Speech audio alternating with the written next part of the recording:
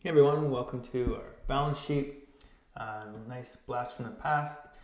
Let's take a look at what we need to do. So we have our blank balance sheet and they've given us some information. You can see that information I've just copied over here into Excel. So we're going to first organize our balance sheet into correct categories and then we will get our figures. So current assets, well, we know it's going to be our cash, accounts receivable, inventory, and beware of a lot of other accounts. So this is our other current assets. Now we can move on to our long-term. So long-term investments, our equipment and all that, property, that's included. Goodwill is also included. And we also have our other non-current assets. Move on to our current liabilities. Start with our accounts payable and our short-term debt. We can move on to our long-term liabilities, starting with our long-term debt and any other non-current liabilities. And finally, we move on to our common stock and retained earnings. All right, so we have the correct order. Now we can just get our numbers in order. So we'll start with cash.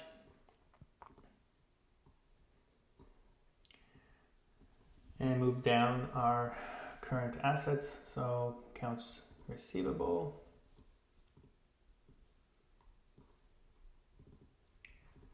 inventory,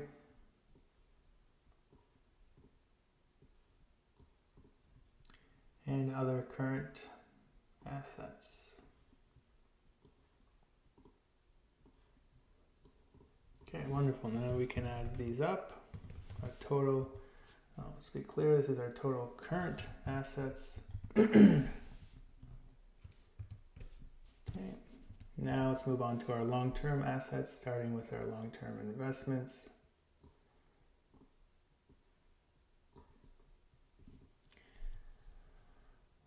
Our equipment.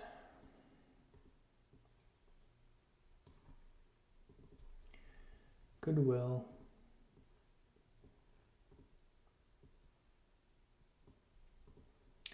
And our other non-current assets. Okay, so then we will figure out our total assets. So that's going to be our total current plus our individual long-term assets in this case. All right, now we can move on to the other side, starting with our liabilities. So current liability is our accounts payable. And we have our short-term debt.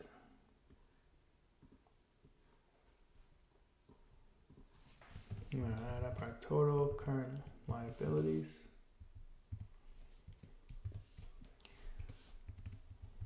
And we can move on to our long-term liabilities, starting with our long-term debt.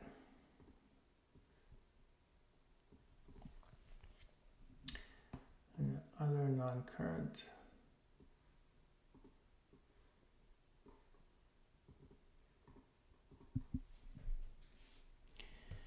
And now we can determine our total liabilities, okay, just like we did with our assets. We can add our currents plus our long-term, in this case, liabilities.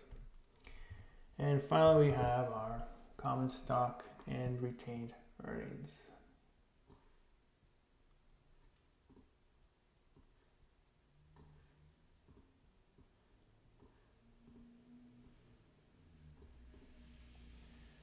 We can actually move this down, maybe a couple.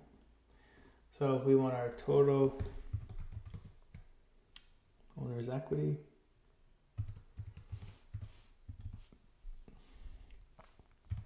it's just going to be common stock, retained earnings.